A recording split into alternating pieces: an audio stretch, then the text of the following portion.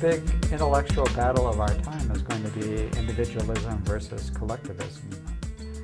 And that battle is not totally won in the West yet either. I think the actions of the U.S. in doing things like invading Iraq, have turned out to be a very poor advertisement for Western freedoms and democracy, because we've gone around and meddled in the affairs of another society and created this awful hornet's nest by our meddling.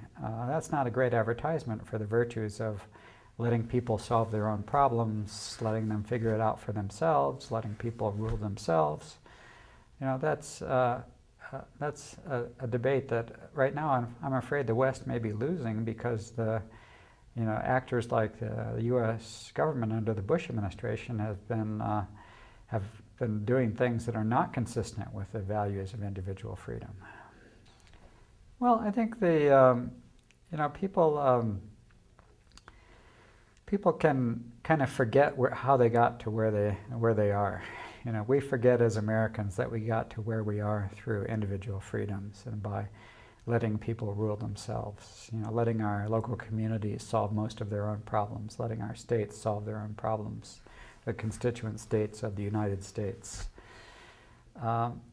And we suddenly start to think that maybe we're somehow kind of culturally or technologically or intellectually superior to other cultures, and we can go in and invade them and fix their problems. And that totally contradicts how we achieved our own development. We didn't have anyone invade us and fix our problems. We fixed our own problems in a homegrown way. And so I think the U.S. has kind of lost its way, its founding values, and some of its foreign policy adventures, its military adventurism overseas. Well, first, do no harm. There's a diet plan that somebody told me about. It was being marketed a while ago. It was just called "Stop the Insanity." Just stop the insanity. Stop invading other countries. Stop pouring bushelfuls of money on corrupt governments.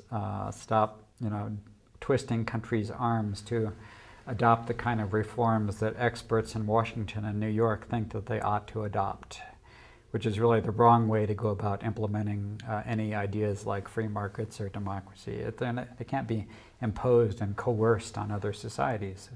Other societies have to freely choose their own freedom. That's freedom. It's a ridiculous thing to think that we, the West, can impose freedom on other people. That's contradicts the very idea of freedom. Freedom arises when people freely choose to protect their own freedoms, to seize their own freedoms, to assert their own freedoms. And so a lot of what the West can do is just stop doing the stupid things that it's doing now.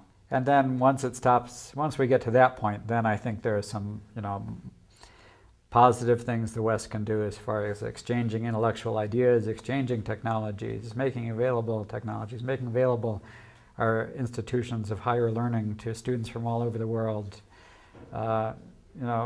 allowing free trade in goods so that African cotton farmers can sell their cotton in our markets, which we're not letting them into at the moment. That kind of thing, I think, is mainly what the West can do.